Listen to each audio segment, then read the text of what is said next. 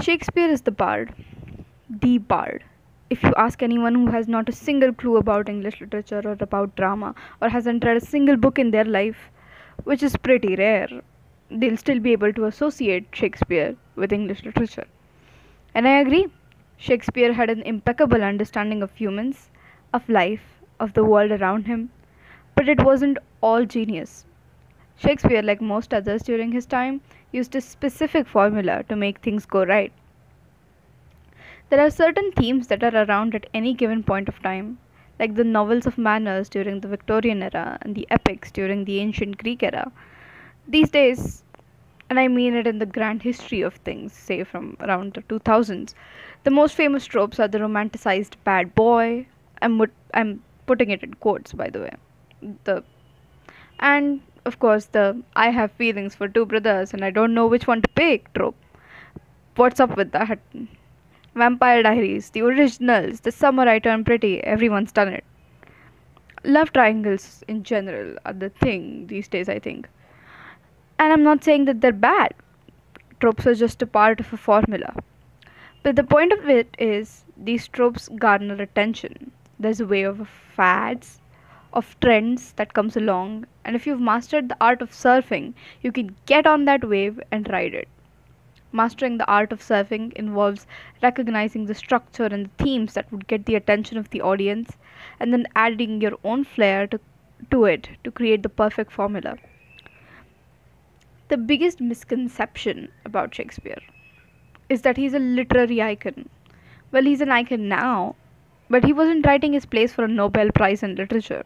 He was writing them as a script for the stage so that the actors could bring his words to life in front of an audience.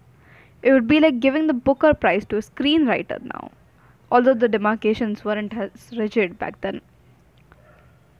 But yes, just like they use tropes in TV to make the perfect TV show that the audience will love, Shakespeare also used a formula to make the perfect plays that were loved by the people of the Elizabethan and Jacobean eras.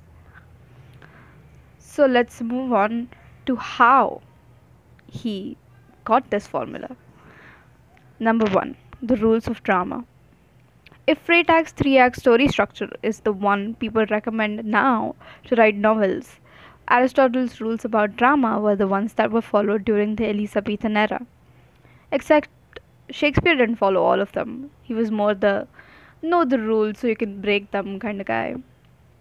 Shakespeare's tragedies, Romeo and Juliet, Hamlet, Othello, Macbeth, Titus Andronicus, Julius Caesar, to name a few, were all, as Aristotle intended them to be, imitations or mimesis of an action that is serious, complete, and of a certain magnitude, through pity and fear affecting the proper purgation or catharsis of these emotions. Aristotle also presented three unities that were followed in the writing of drama, which Shakespeare violated more often than not. The first one, unity of action. A tragedy should have one principal action. Unity of time, which says that the action in a tragedy should occur over a period of no more than 24 hours. Unity of place, which says that a tragedy should exist in a single physical location.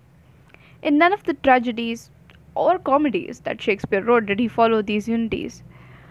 He included several subplots occurring over multiple days or weeks, and often had his characters travel within or outside the country that the play was set in. Moving on to number two, borrowing stories. The thing about Elizabethan era England was that the playwrights, poets, and writers all existed in the same spaces, and not just the same literary spaces, but also the same geographical spaces. They frequently ran into each other and frequently talked about what they were working on. And through this, there was a lot of, we don't really call it plagiarism, but that's essentially what it was.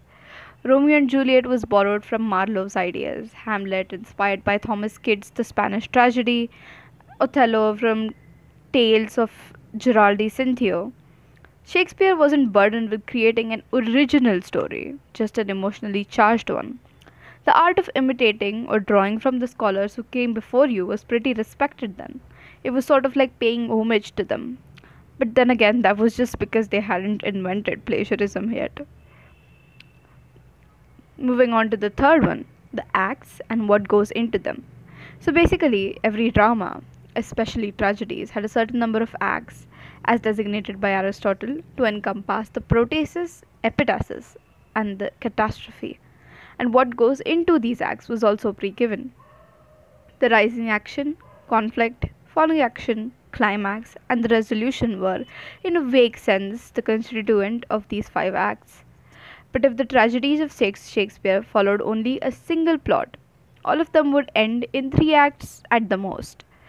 Because the audience wasn't kept from the tragedy. Creating mystery wasn't the goal of the Shakespearean drama. In fact, to illustrate, in Othello, Iago frequently and at length tells the audience what he's scheming and how the play is going to play out. So, how did the action become so charged with thrill? The climax so poignant? How did the viewers stay in their seats for five acts?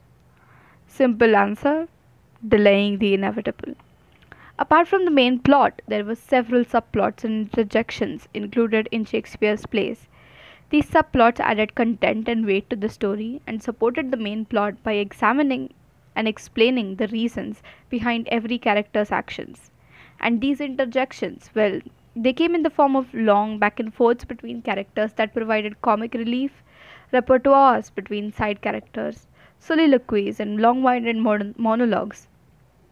And the play in a play featured in Hamlet, and other such things. They made the plot three dimensional and obviously kept the audience hooked. There's of course many more things that make up a Shakespeare play, the types of characters, the dialogue, the setting, the stage of the times, and there are differences between tragedies and comedies, but that's a topic to be explored from some other day. Hope you enjoyed. Created by Mrunal Rajadhyaksha.